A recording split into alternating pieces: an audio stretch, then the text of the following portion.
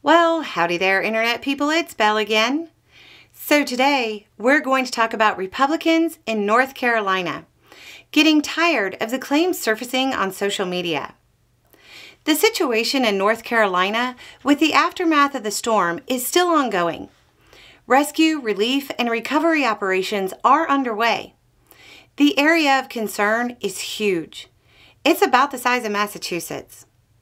The task at hand is one that is going to take a long time to deal with. There have been a number of issues with bad information floating around that numerous people have tried to correct. But now, we have some statements from people that even Trump supporters should listen to. In social media post, Republican Kevin Corbin of the North Carolina Senate had this to say, quote, "Friends, can I ask a small favor? Will you all help stop this conspiracy theory junk that is floating all over Facebook and the internet about the floods?"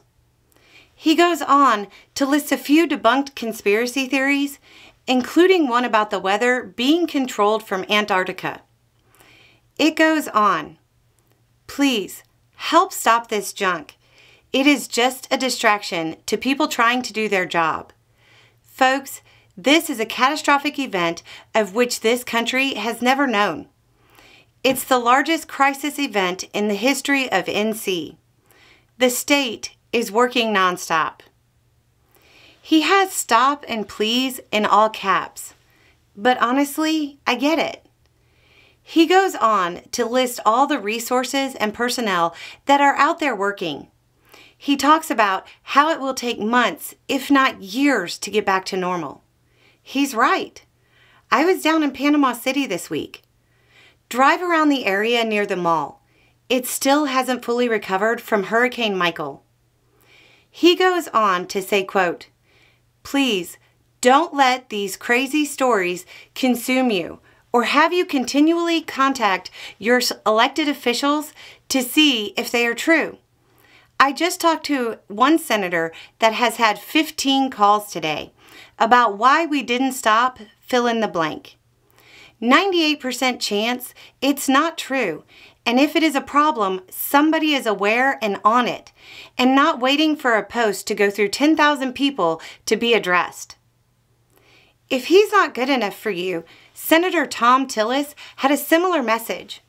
And if you don't know who Tillis is, he's currently a U.S. Senator from North Carolina, and he used to be the Republican Speaker of the North Carolina House of Representatives. Tillis was asked about the post I just read parts of on Face the Nation.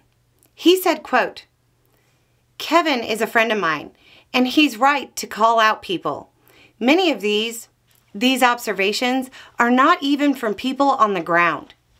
I believe that we have to stay focused on rescue operations, recovery operations, clearing operations, and we don't need any of these distractions on the ground.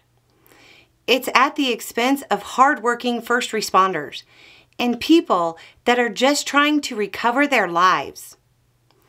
Tillis went on to say all of the stuff about the money going to migrants was bunk as well.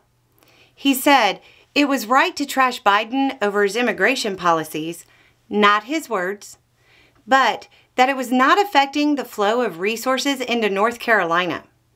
And quote, "We have the resources that we need."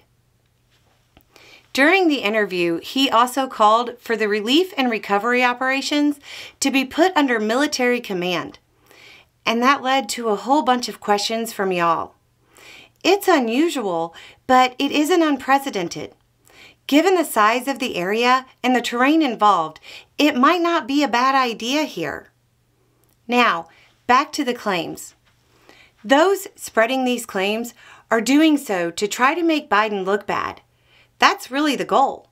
That or just clicks. No politician spreading these claims that are likely to make people not seek assistance is fit for office. Period. Anyway, it's just a thought. Y'all have a good day.